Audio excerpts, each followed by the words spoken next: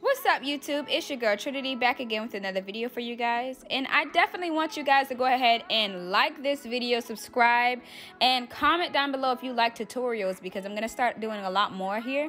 As you guys know, I'm a natural stylist, and I wanted to show you guys how to instant lock with crochet needles. If you've already seen my previous tutorial video, I showed you how to do a standard retwist.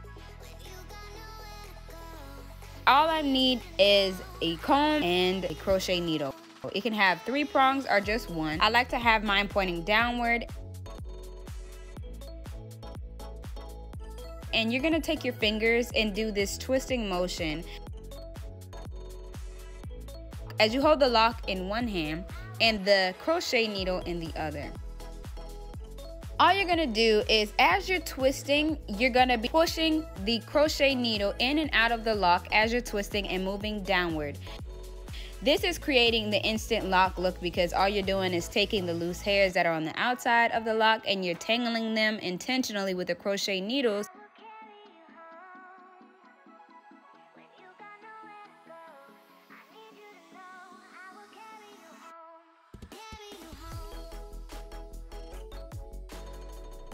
You can do this with just the 3 prong again, or just the 1 prong. Either way, it's a little faster if you have a lot longer hair. This client had long locks already, so it was a lot faster using the 3 hooks, but you can also use the 1, and I did give an example of me using the 1 hook as well. But pretty soon, when I get finished, you will see the outcome, and it is beautiful, nice and uniform, just like that. And it's simple and easy, not hard at all. I always go over it just with the palm roll, especially if the hair is long enough, just to make it look nice and neat. But there you go.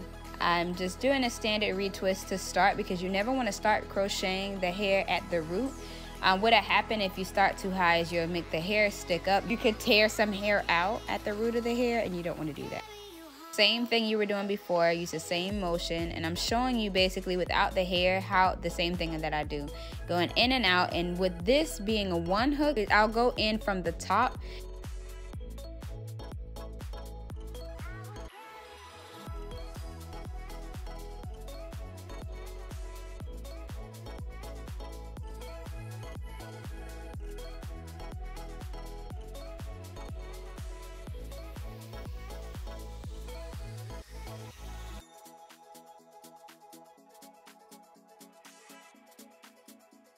There we go.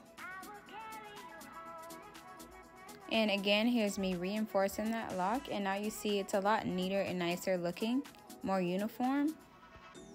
And that's the look we're going for here. So I also wanted to show you how to get the blunt ends. You want to do the 1 prong. When you go in from a slightly higher than the end, you want to grab the last little pieces of hairs that are sticking out of the lock and pull that up into the lock, and just kind of do the same motion, the twisting and the poking motion that you were doing previously. And this will give the end of your lock a little bit more of a blunt.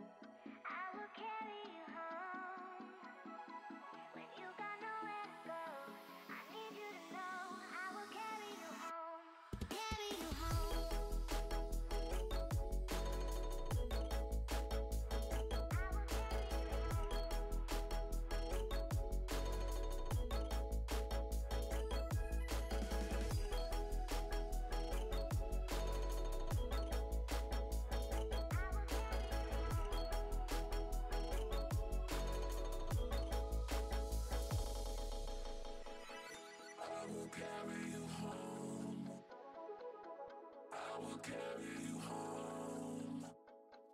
When you got nowhere to go, I need you